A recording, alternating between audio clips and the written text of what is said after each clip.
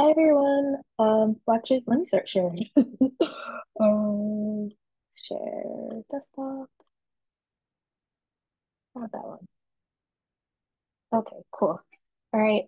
Hi everyone. This is another meeting of the R for Data Science Book Club, and today we'll be going over chapter 25, which is functions. So our learning objectives for today are to learn about three useful types of functions. So those are vector functions, data frame functions, and plot functions. So vector functions take one or more vectors as input and return a vector as output. Data frame functions take a data frame as input and return a data frame as output. And plot functions take a data frame as input and return a plot as output.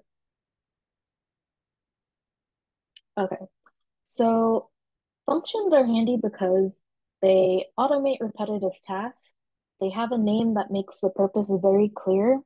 You only need to update your code in one place as things change, and it's safer than copy and paste, so you won't accidentally replicate errors.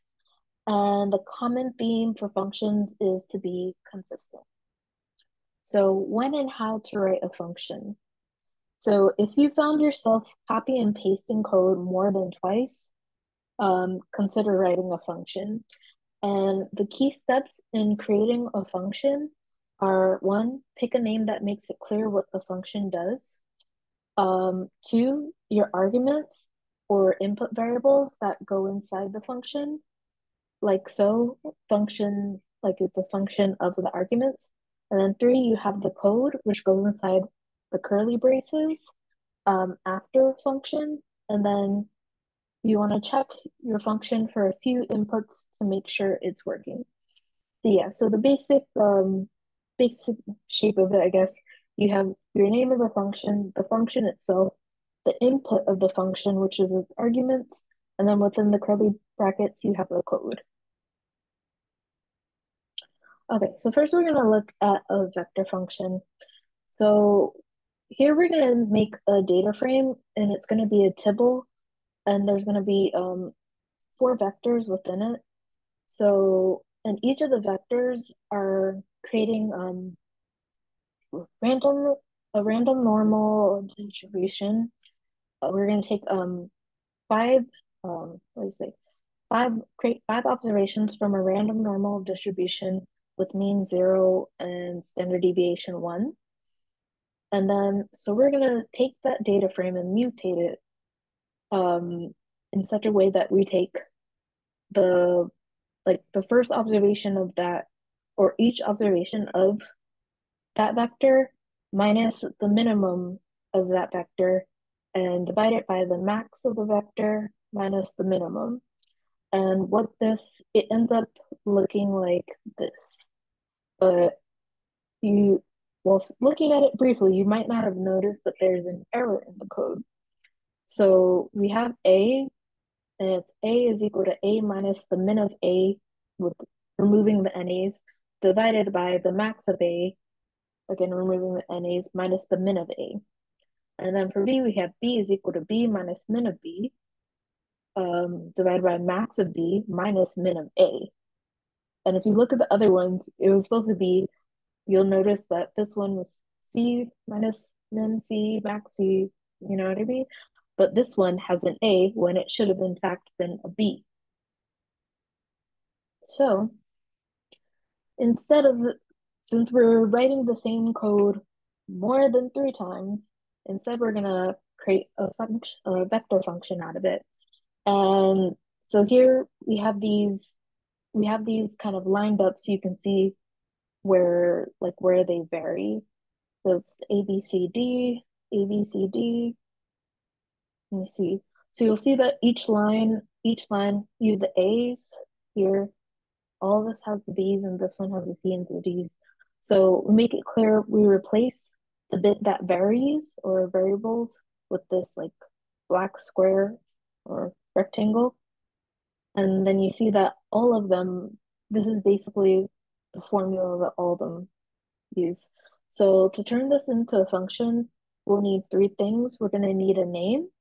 and we're going to call it rescale 0, 1 because the function rescales a vector to lie between 0 and 1. We need our arguments. Here we just have one argument that we'll call x because this is a convenient name for a numeric vector. And then we have the body, which is the code that'll be repeated across all the calls. Okay, so here's our rescale function here. And again, the name is rescale 0, 1. It's a function of x where you're getting x minus min of x divided by max of x minus min of x. So here we're going to put in a vector of -10, 0, and 10 into our rescale function. And here's our output. We have 0, 0.5, and 1. And then we do it again. And here you see we put in an NA. And that's why we have that NA remove in there. So it knows how to handle that. Okay. So continuing this, we're gonna rewrite the call as a rewrite the call to use mutate.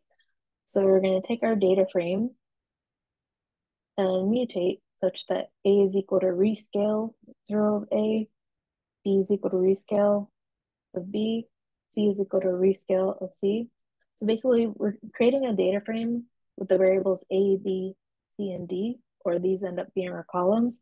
And it has that, it has like the output from the rescale of A, where A was our vector of 5 observations from the standard normal distribution with mean 0 and standard deviation 1. So here we have our data frame with these vectors. You'll notice this time B, and again, the point of the actual function is to rescale it. You'll see here B, all of the values are between 0 and 1. You don't know if you saw in the other one, but it actually, like B ended up having, like, it had a 1 in it, or yeah, it had something greater than 1 in it basically, and should not have done that. So yeah. Okay. So then this is just an example of another function. And here we want to strip away the percent signs, commas, and dollar signs from a string before converting it to a number. Okay, so we're going to have the clean number function, and it's going to be a function of x, and it's going to, %, is going to detect x, a number, and if it has a percent sign in it. And then, let's see. So then what else we want to do? We want to remove all of the percent signs. We want to remove all of the commas and remove all of the dollar signs and then make it into a numeric. And then, so if it is a percent sign, if it does have a percent sign, we're gonna divide the number by 100. If not, we're just gonna leave it as the number. So then here, clean number, we're inputting $12,300. And you see it has a dollar sign and it has a comma. And this is what it looks like when we remove it. And then here we have clean number. We're inputting 45% into the clean number function. So it removes not only does it remove the percent sign, but because it's a percent, it divides the 45 by 100. So it becomes a decimal 0.45. Okay, so next we're going to talk about data frame functions. And when you notice yourself copying and pasting multiple variables multiple times, then you might think about writing a data frame function. And data frame functions work like dplyr verbs. They take a data frame as the first argument. Some of the extra arguments they also take some of the extra arguments that say what to do with it. And then they return a data frame or a vector. Okay, so one of the things one of the problems you'll run into with regards to a data frame function is when you start writing functions that use dplyr verbs, and you'll hit this problem called indirection. So here we're going to create a function which we're calling grouped mean. So the arguments for our function are the data frame. It's going to be the grouping variable, and then the variable that you want the mean of. So it's group underscore variable and or group underscore var and mean underscore var. And then the body of the function or the code, we take that data frame and then we pipe it to group by the grouping variable, and then we pipe it to summarize and get the mean of the mean variable. So here our handy dandy, very familiar diamonds data frame. We wanna group by cut and get the mean of carrots. If you see, so so again, in the grouped mean, we're taking our data frame, which is diamonds, and then we're grouping by the group variable, which is cut, and summarizing to get the mean of the mean variable, which is carrot. But you'll notice we run into an error in group by, because group by variables, we must group by variables found in data. So we need variables found in our data frame. And it's saying the column group underscore var is not found. So this is our problem of indirection. It's trying to group by group underscore var, but that's not part of our actual data frame. So the problem of indirection explained. So we're going to make the problem a bit more clear, and we can use made-up data. So we're going to have a data frame. It's going to be a tibble. These are going to be the variables we have. It's mean var1, group underscore var g, group is equal to 1, x is equal to 10, y is equal to 10. And then we're going to take our data frame and pipe it into that function we made previously, grouped underscore mean. And we're going to we're grouping by group, which is 1, and then by x, and our x here is 10. But you'll notice when we're getting back our tibble, instead of it grouping by what the group variable, which should be the 1, it's grouping by group var. But it is grouping by our x. Let's see. Variable. And yeah, you'll see it is grouping by mean of mean variable. And then so then same thing here, where again we're supposed to be grouping by a group where is our group? 1, but it's grouping by group underscore var. And then so regardless of how we call grouped underscore mean, it always does data frame pipe in group by group var, piping summarize mean var, instead of data frame group by the group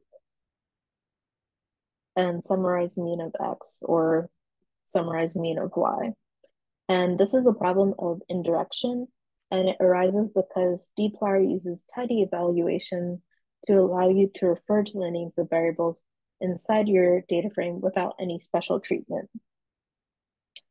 So basically, because we're already, so kind of what they're saying is the issue is because we're using dplyr verbs within our function, the dplyr verb is actually looking for that within our data frame. And those don't exist, basically. So then we come to tidy evaluation and embracing. So tidy evaluation makes our data analysis very concise, as we never need to say which data frame a variable comes from. But the downside comes when we want to wrap up repeated tidyverse code into a function. Our solution to overcome this problem is called embracing. And embracing a variable means to wrap it in braces. So that the variable becomes the variable inside two curly brackets. So here's an example. So group me. Oh, okay. So we're gonna rewrite that function before grouped underscore mean. And again, it's going to be a function of our data frame, the grouping variable, and the variable that we want a mean of.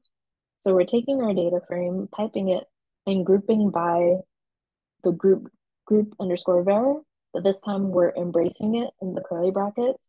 And then we're gonna pipe that and summarize to get the mean of the mean variable, which again, we're embracing in curly brackets. So, and then here, we're gonna try out our function grouped underscore mean. So we're gonna call our data frame. We're gonna pipe our data frame into the grouped mean function.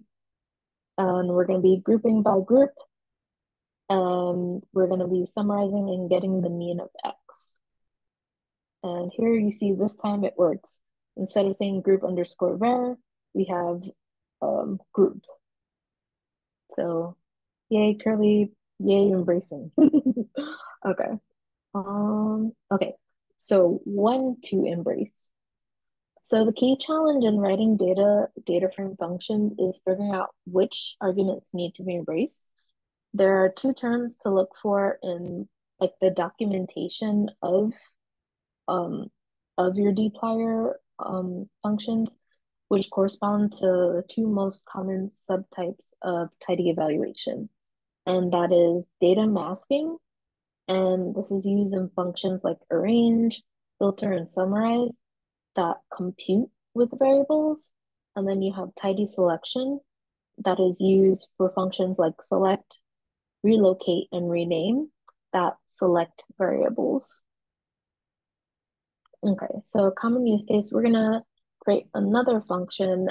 This function, summary 6, is gonna provide us with a 6-number summary. Um, the function arguments are the data and the variable.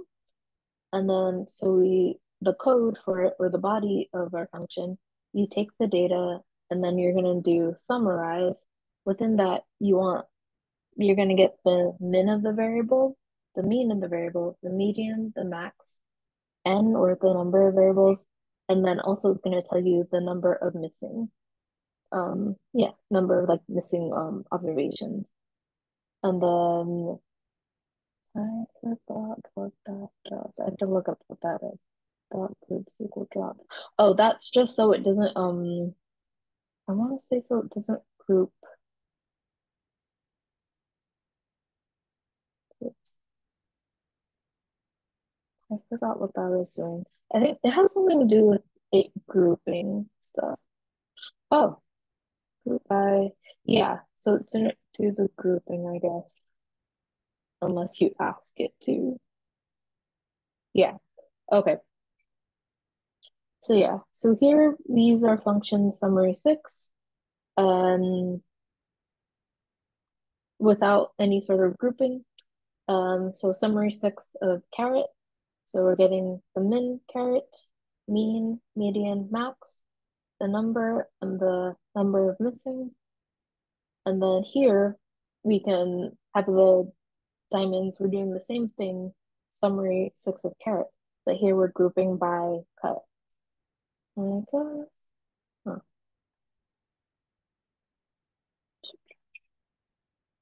Okay, next we have plot functions. That, huh, I don't want both of these, but here they are. Okay,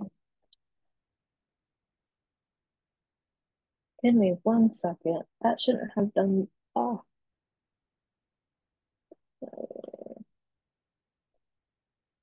that's, I put the wrong thing, echoes equal to false. The eval.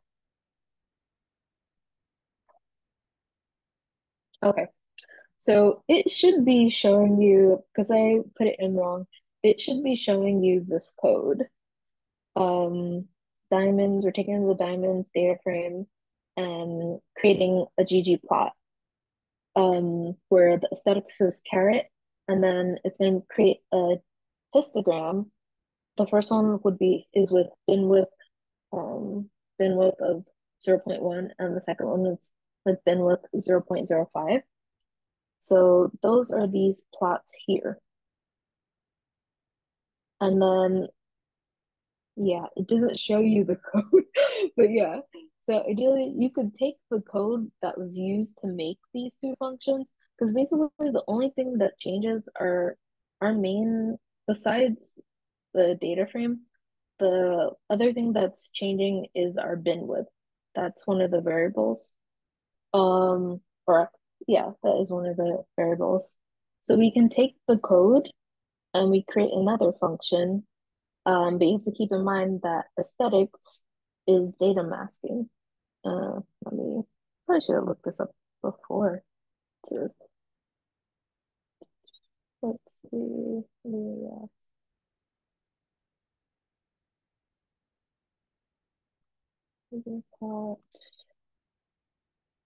I just wanted, maybe if I just look up 2D class.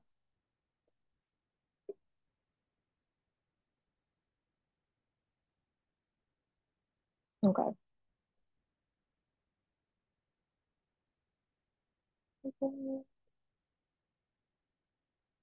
Okay, I'll probably go look it up later. But yeah, I was looking to see if it will tell you the data masking.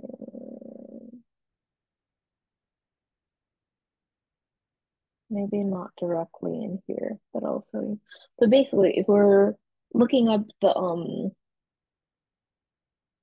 look up the documentation of AES, it should tell us that it's data masking. Yeah, it's data masking, and so that any variables inside it will need to embrace them. So here we create so the code that was used to make these, we can create a function out of it, and this is gonna be a data frame function. So we have our data frame df, our argument, the var, and then bin width, which we're gonna equal to null at the moment. So, and yeah, so we create, it's basically that same code from before that you can't see. Yeah, and then that it creates the histogram. So basically, we created this histogram function that creates um a histogram with the diamonds data frame, and we're taking carets and we're binning it in bins of width 0.01. So this should be the same as this plot. And then note that because histogram returns a ggplot, a ggtop plot to plot, meaning you can still add on additional components if you want. Just remember to switch from the pipe to the plus. And I will show you that code. Yeah, so that's here. It should have been eval. Oh, eval. See what else. But yeah, so we have that same, so this same code before we added labels to it. So let me just,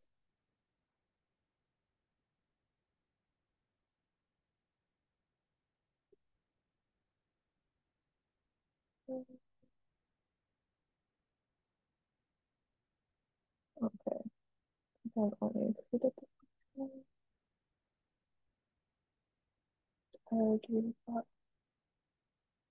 of course I didn't library tailors.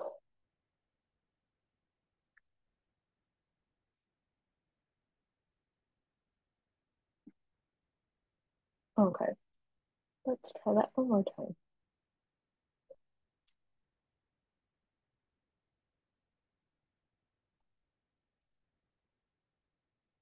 Okay, so yeah, so we have that plot, and then again we can add labels to it. Yeah, because it's a ggplot, we can use the plus sign to add more to add the labels to it. So we added our X label, size in carats, and then our Y label, number of diamonds. Okay, let me go back to this one. Okay, adding more variables to plot functions. And then, so here in the next one, we want a easy way to eyeball whether or not a data set is linear by overlaying a smooth line and a straight line. So we have a function we're calling linearity check, and the inputs are the data frame, the X variable, and a Y variable, or argument, or yeah. And then, so we have our data frame. It's, we're creating a ggplot with aesthetics X and Y, and then we're doing G on point. So we're going to make a scatter plot. And then we're going to do two smoothers. So the first one is a lows. So, and then the second one is a LM or a linear model. So the lows is going to be in the red and linear is going to be in the blue. So we're going to take our Star Wars data frame and we're going to filter it by mass less than 1000. And then we're going to do a linearity check of um, mass, which is our X value, and our height, which is our Y value. And looking at the lows, we say it does not look like the data's or output's like very linear. Okay. And then combining with other tidyverse variables, tidyverse functions, I guess. So we can combine a dash of data manipulation with ggplot2 as seen below. But you'll notice we have to use a new operator here. This is called the walrus, because we're generating the variable name used on user supplied data. And variable names go on the left-hand side of the equal sign, but our syntax doesn't allow anything to the left of the equal sign except for a single literal name. So here, okay. So we're going to create a function called sorted bars. It's a data frame function. You see we have the data frame and then our input variable. So we're taking the data frame and we're piping it to mutate. Uh,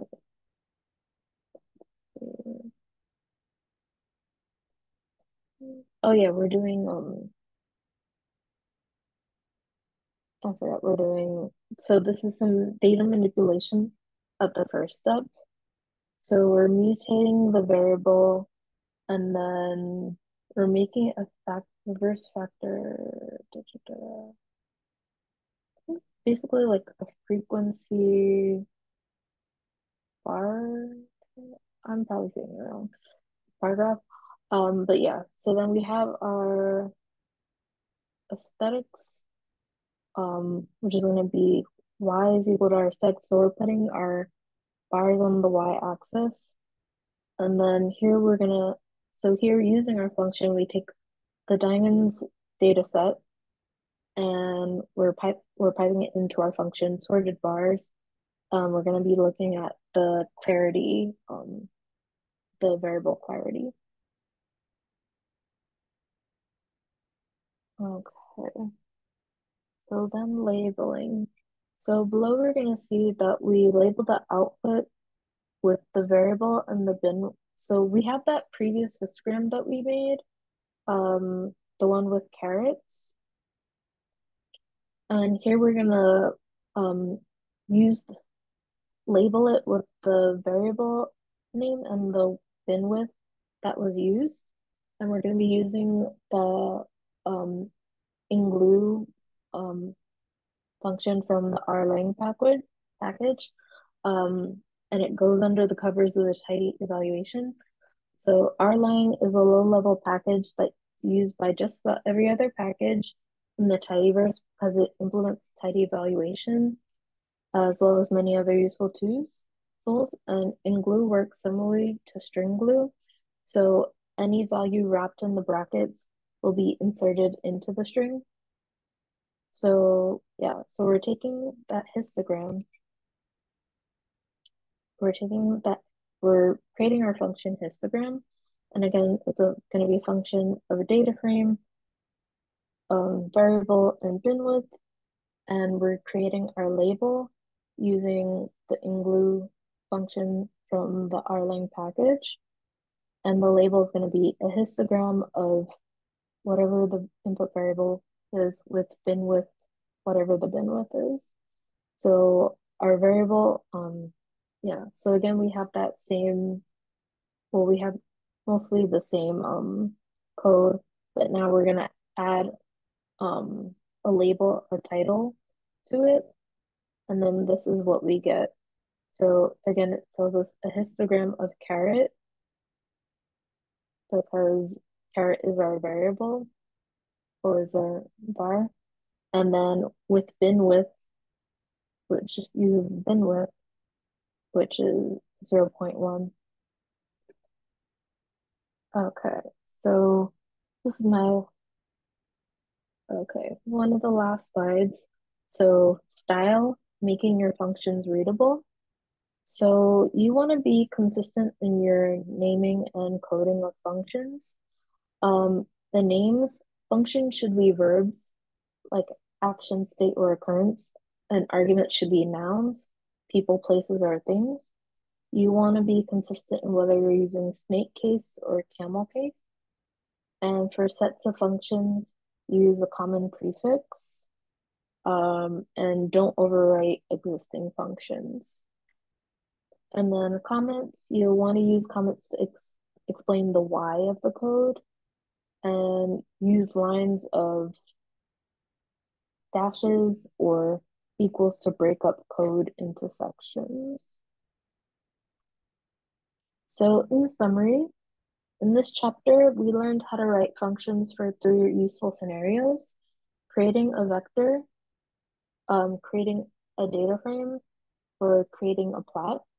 And to learn more about programming with tidy evaluation, you can see useful recipes in programming with dplyr and programming with tidyr, and learn more about the theory in what is data masking and why do I need.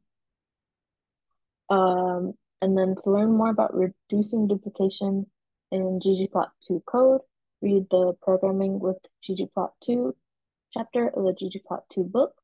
And then for more advice on function style, see the tidyverse style guide.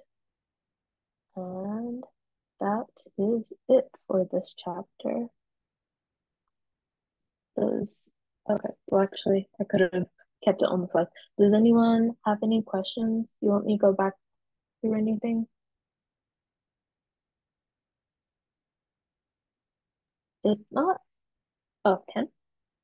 Oh no, it's just saying that it was good though. I don't have any questions, but I think it's really interesting.